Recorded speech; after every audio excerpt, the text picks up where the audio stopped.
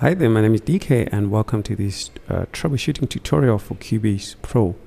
So what you do when you have installed Cubase but you can't find your plugins. You have installed your Cubase and you have also installed your plugins. Could be effects, could be VST instruments, but you cannot find them.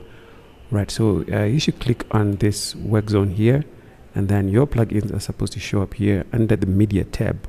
Right, they're supposed to show here on the right side. Right, so if you cannot see anything here, then that means you should go to Studio, and then you can go to VST plugin manager. So the plugin manager is going to show you a list of all your VST effects and all your VST instruments that are installed to be used in your Cubase. Right, so these are the instruments that are installed in my system. Right, and then there's also a block list.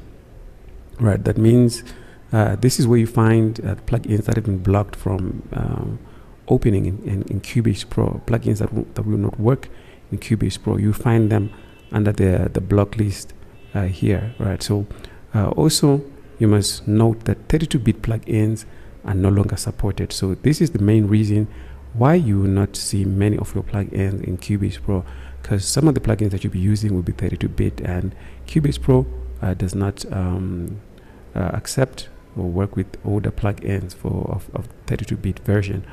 Right, so so what if you have installed your plugin, maybe it's a 32-bit plugin, but you still want to use it. Right, so there's a way that you can go around it. Right, so if your plugin is blocked, or if you can't find your plugin here, there's something that you can always do in order to make sure that you can still use your favorite plugins if they're usable, because some, even if you try this trick, it will not work. Right, so what you do is you go to your folder, you go to your hard drive. Right, so you go to your local disk, and then you go to your program files. Right, so when you install some 32-bit plugins, most of your plugins will be located in the VST plugins folder. Right, there's normally a VST plugins folder where all your plugins will go.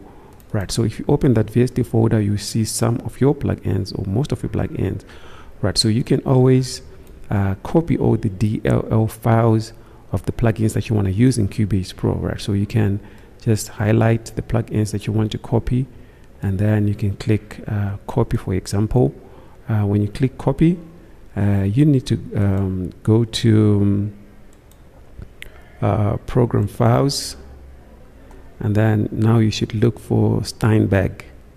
Right, let's look for Steinberg, and then this is Cubase 11. Right, for some you can look for Cubase 12, those who are using Cubase 12.